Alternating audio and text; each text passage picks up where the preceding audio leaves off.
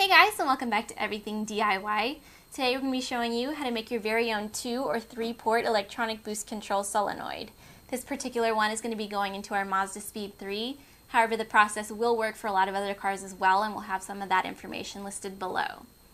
Some of you may be finding in your modification process that you're needing more boost control, and this is definitely going to help you out with that. We've seen some models run upwards of $150, and we put this together for under $50, so that's pretty sweet and it works just as well. So if you're interested in seeing how we do this, stay tuned. So the tools we're going to be using for this are a MAC 5.4 watt electronic boost control solenoid, Mazda wiring harness, you can buy one specifically for your vehicle, soldering tools, solder iron and flux. We have 2 or 3 1/8" 90-degree barb pipes, Plumbers Tape, a heat gun, wire stripper, wire heat shrink wrap, and that's about it. First, you're going to want to grab your solenoid, wiring harness, and wire strippers, and we're going to go ahead and strip these wires.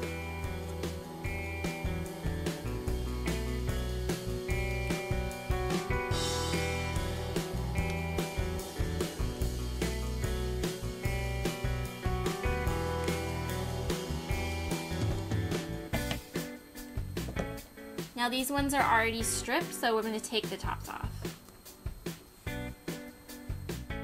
Next, you're going to want to take your heat shrink and put it on either side of the wiring harness. Now that the heat shrink is in place, it's time to solder the wiring harness to the solenoid.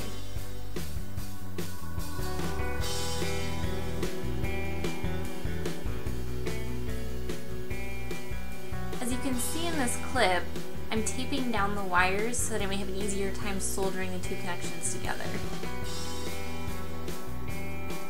Once the wires are in line, I'm applying a small dab of flux, followed by solder to bind the wires together.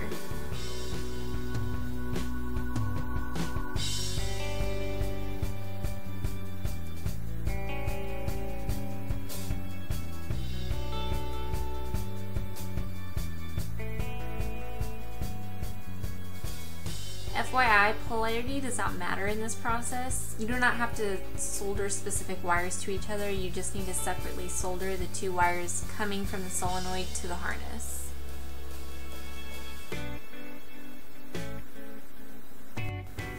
Once you're finished, your wires should look something like this.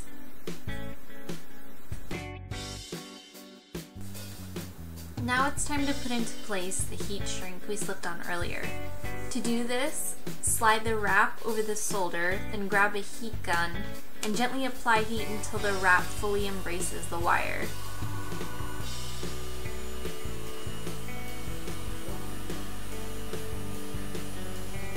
When you're finished, tug on the opposite sides of the wire to ensure a strong connection.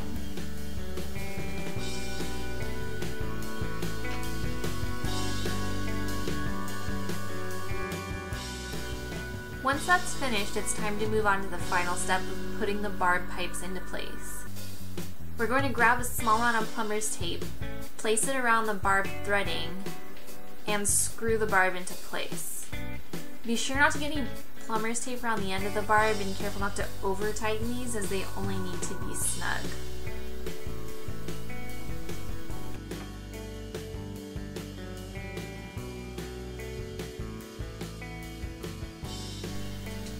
This is what your completed electronic boost control solenoid should look like.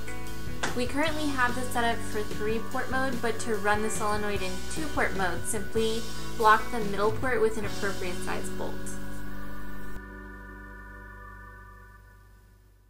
Alright guys, so that's about it. If you like this video, please hit the like button. If you want to see more from us, subscribe. And please don't hesitate to leave a comment below. We'll see you in our next one. Bye!